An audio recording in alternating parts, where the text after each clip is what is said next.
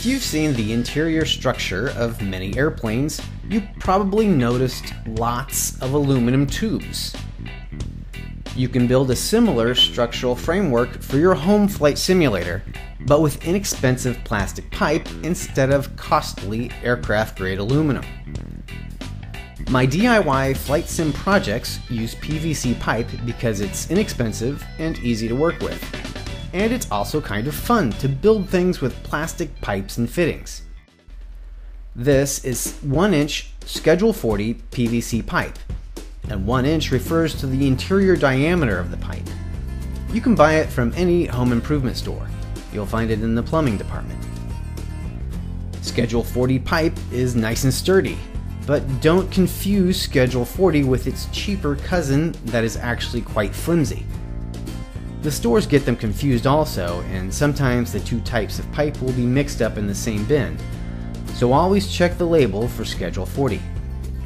You can also check the ends of the pipes to make sure you're buying the one with the thicker, stronger walls.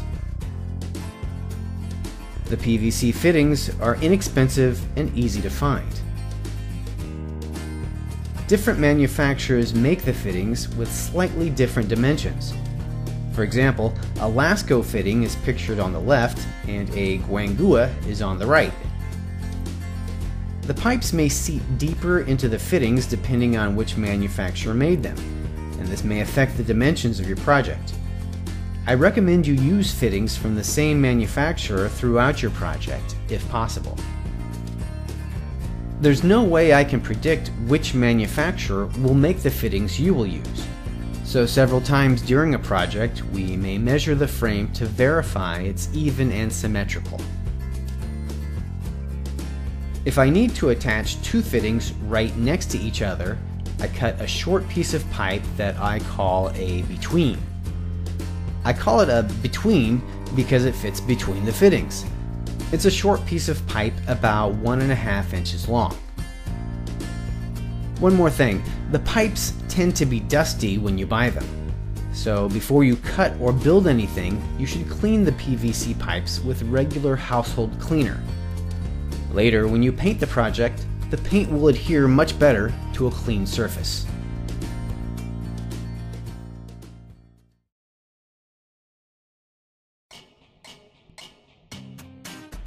When I'm measuring a pipe for cutting, I like to use a permanent marker.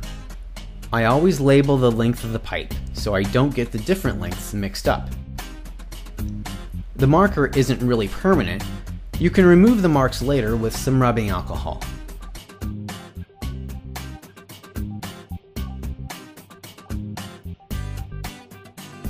By the way, you can also remove the factory markings with steel wool. This usually isn't necessary for my projects because we always paint them, but it's an interesting option for you to know about. There are a few different ways to cut PVC pipe. This is a PVC pipe cutter.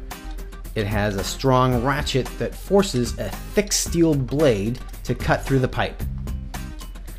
Position the blade right on your mark and squeeze and squeeze.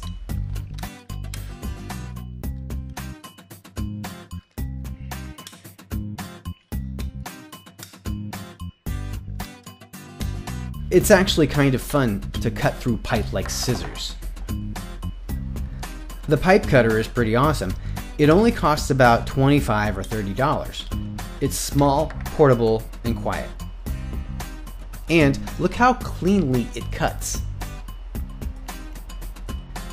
You can also use a cheap miter box saw, but these saws are not really made to cut pipe, so the blade gets hung up sometimes. It's just not as enjoyable to use a miter box saw, plus it makes a little mess. If you have a power miter saw, this is definitely the best option. It's loud and makes a bigger mess, but you can cut a lot of pipe with little effort. You can also cut larger diameter pipes with a power miter saw, like 1 1/4 inch or 2 inch pipe. I suspect that PVC may heat up slightly when it is cut on a power miter saw. It could possibly release a small amount of noxious fumes. If you cut a lot of pipe in a short period of time, these fumes may become irritating, although I found no reliable evidence of this from other sources.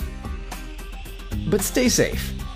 If you're cutting a lot of pipe on a power miter saw, ventilate your work area and don't cut all the pipe at one time.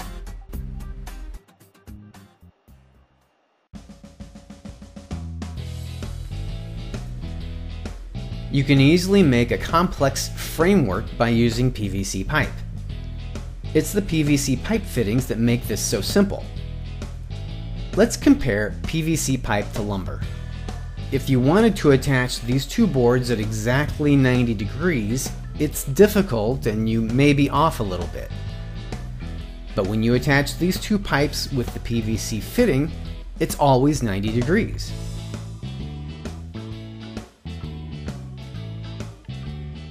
This fitting always makes a 45-degree angle. No matter how sloppy you cut the pipe, this angle is still 45 degrees. So are we limited to only 90-degree or 45-degree angles? No. I invented a way to make customized fittings that allow us to make other angles. So you will see that in some of the DIY flight sims projects. When you insert the pipes into the fittings, that is called dry fitting. I'll usually build a framework, then measure the frame to check its symmetry, and adjust as necessary. You can push the pipes further into the fittings or loosen them a little to make these adjustments. Lock the framework in place with self-drilling screws. I recommend number 8 self-drilling screws, 1/2 inch long, or something of a similar size. If you decide to modify your projects later, it's easy to remove the screws and disassemble the parts. In some of my older videos, you might see me glue the pipes into the fittings with liquid nails. That's a cheaper method, but not nearly as good as self-drilling screws. See my other videos about that. Plumbers use glue that is made especially for PVC pipe. Now, that's great for plumbing, but it's terrible for DIY flight simulators. Do not use plumber's glue. It dries way too quickly, and once it's dry, it's stuck forever. You won't have a chance to adjust it, and you can never modify your project later. Plus, the fumes are really harsh.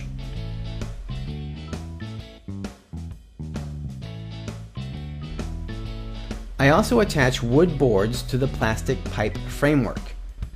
This provides places to mount the flight controls, switch panels, and displays. The lumber also provides additional stability. After your framework is finished, you can combine it with styrofoam body panels to complete the enclosure. Your project might not need body panels. In any case, I always recommend you paint the framework to give it a professional appearance.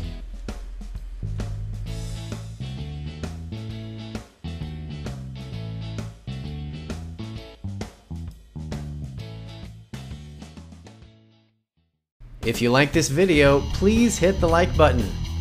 And subscribe too, so you don't miss my new videos. You can also connect with me on Facebook and Twitter. Those links and more are in the show notes.